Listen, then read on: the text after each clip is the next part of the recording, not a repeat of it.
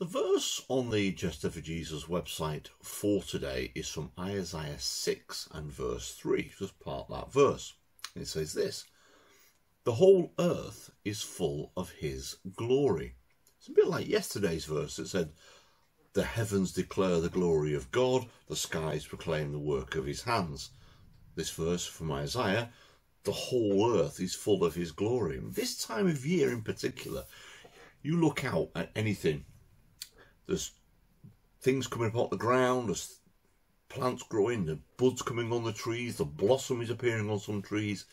Yeah, the whole earth is full of God's glory.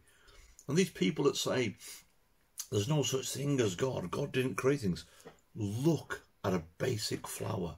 Look at the beauty of it, the veins inside the petals, the veins inside the leaves, how it gets its nutrients up from the ground.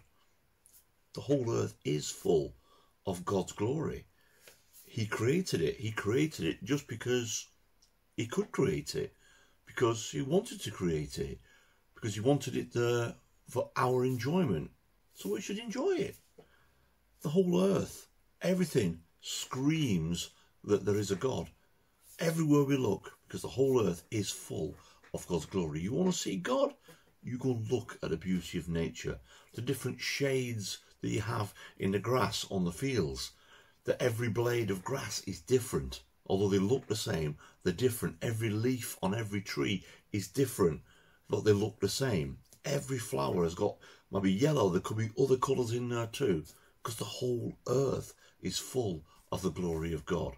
That's something to think about as you're driving into your place of work today, or whether you're travelling on a train or a bus or walking, where it is. Just take a moment to look at something and say, wow, the whole earth is full of his glory. Have a good day today.